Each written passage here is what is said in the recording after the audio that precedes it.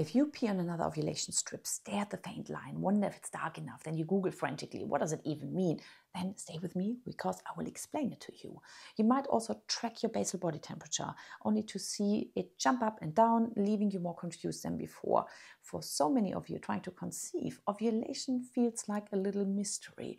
And then the painful truth is most of the methods we're told to use leave us doubting our bodies instead of understanding them. Now, the biggest mistake is believing that a positive OPK equals guaranteed ovulation. It doesn't. Those strips only measure luteinizing hormone. This is a hormone that spikes before ovulation. Before. And in PCOS, thyroid issues, or you have stress, real stress, then luteinizing hormone can surge without ovulation ever happening.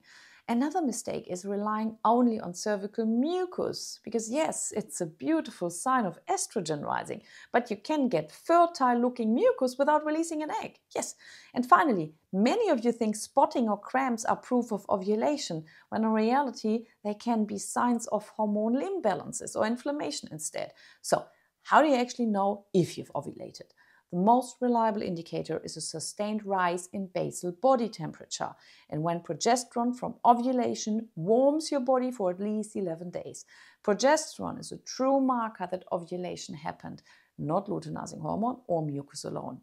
But here is a problem. If inflammation, poor thyroid function, or low insulin balance disrupts ovulation, you never see that rise constantly. Here I show you, this is a client of mine who just ovulated for the very first time in forever. And I know this because all signs were there. Luteinizing hormone, as you can see here, actually got stronger and stronger and stronger. And then her temperature also went up. You see that from here to here? Fantastic. Now, she also had cervical fertile mucus, and as well, she can't remember when she saw that for the very first time. I'm extremely pleased for her. Now, these all together tell me she probably ovulated. Now, the question is progesterone strong enough to actually keep going to the end of her cycle? And by the looks of it, when we looked at the temperature, so far it looks really, really good because it's slowly but steadily rising. And I love that for her. So if you're using the family awareness method, then you could use your temperature, your cervical mucus, and the cervix position to actually determine if you've ovulated.